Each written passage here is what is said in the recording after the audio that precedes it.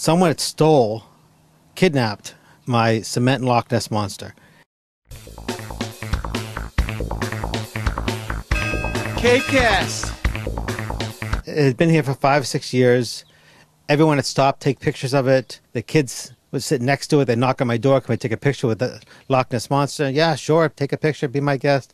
It was just really a fun, unique thing to have in the neighborhood.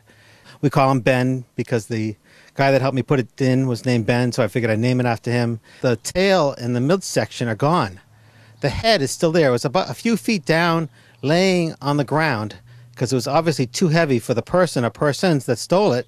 So really, you took 2 pieces of a Loch Ness monster that's worth nothing without the head. Seriously, you didn't even take the head. Worth nothing. Bring back Ben.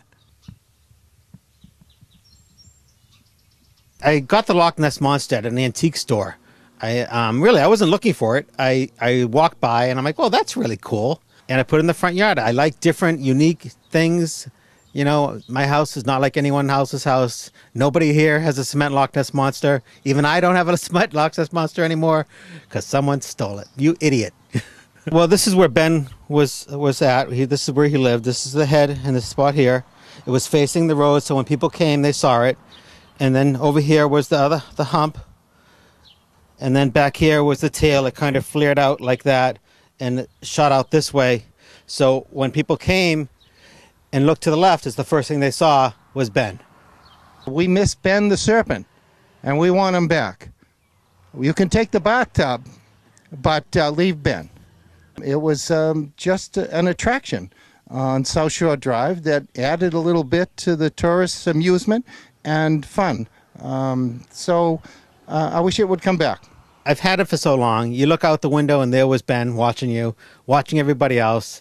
You know, the people stopped in the middle of the road and took pictures of it. They hugged it. You know, the kids hugged it. They were playing on it. It was, you know, it's just a piece of South Shore Drive.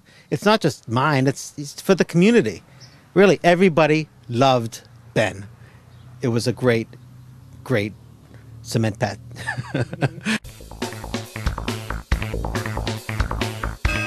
CapeCast.